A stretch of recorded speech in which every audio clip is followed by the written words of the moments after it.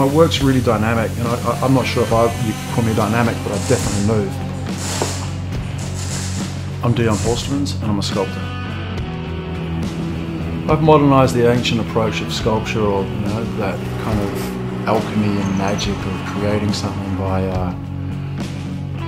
by default, really. And rather than forging something out of steel with a hammer and a fire, I'm using modern tools. I'm using a MIG and a grinder.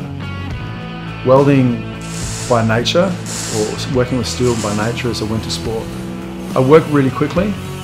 I've got I'm very good with what I do. I've got big hands and I'm strong. I can move stuff around pretty quickly. So essentially, it's not about the time it takes me to make the piece. It's about the process that's got me here and the thought that's got me here.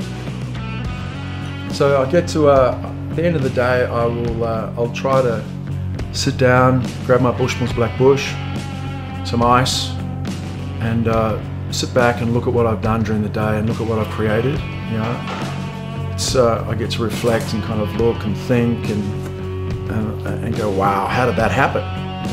Magic.